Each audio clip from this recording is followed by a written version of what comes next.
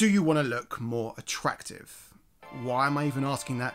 Of course you do. Who wouldn't? Well, these 7 things can make you look more attractive according to these science guys, so listen up. The first is you need to stop looking at your phone so much when in public. Doing this when you're waiting for something or you're just bored has become a sort of comfort blanket. It shows that you're uncomfortable with your surroundings and that you're unconfident. Stay off your phone. Keep your head up. Take in your surroundings. Try and catch people's eyes and smile at strangers. People who smile and laugh a lot are seen as far more attractive. Not a giant cheesy grin, but a nice smile shows that you're a positive person. Positivity is sexy as fuck. You don't want to be with somebody who's moaning all the time, somebody who sees the negative in everything. You want to be with somebody that sees the good side of life, the person that can bring the fun out in the mundane. So be that person. The 4th way to look more attractive is to be passionate about something. Literally anything. It could be a hobby, it could be a life goal.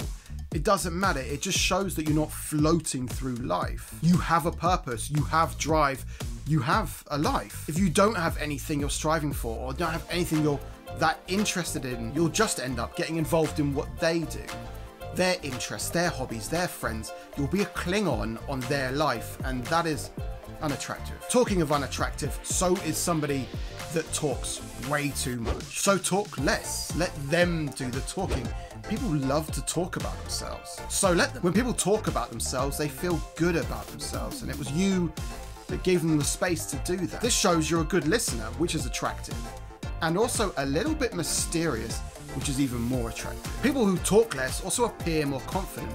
They aren't desperate to get their opinion out, which a lot of unconfident people tend to do. Confidence is definitely attractive, so be more confident. If you don't know how to do this, I just released a video on how to be confident as f, so go check that out after this. And if all that fails, then just grow an awesome beard. If you have a great looking face, you probably don't need to do this, but the majority of us weren't born with attractive, symmetrical faces. Having a beard cuts out half of it and adds some symmetry to your face. I've done the research on this, and it works.